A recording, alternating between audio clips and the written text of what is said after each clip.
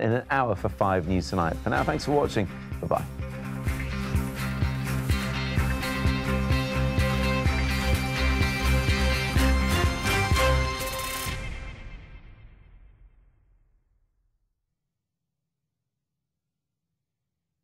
Hi there, I'm Sian Welby. Well, the weekend is here and it's looking to be quite unsettled at times. It will be rather humid, particularly towards the southeast, but wet for many and unseasonably windy too as low pressure moves in from the Atlantic. So first thing tomorrow morning, it will be a muggy start for many, perhaps misty and foggy towards the southwest and quite breezy as well along these exposed western coasts. Now, through the course of the day, we will be seeing outbreaks of rain.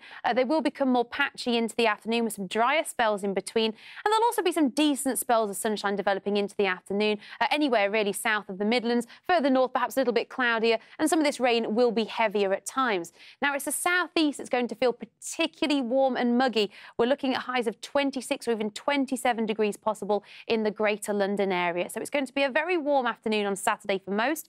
Through the evening and overnight, more showers are filtered through on this southwesterly wind, and Sunday gets off to a rather unsettled start. The Pollen Count, sponsored by Checkatrade.com. Checkatrade.com.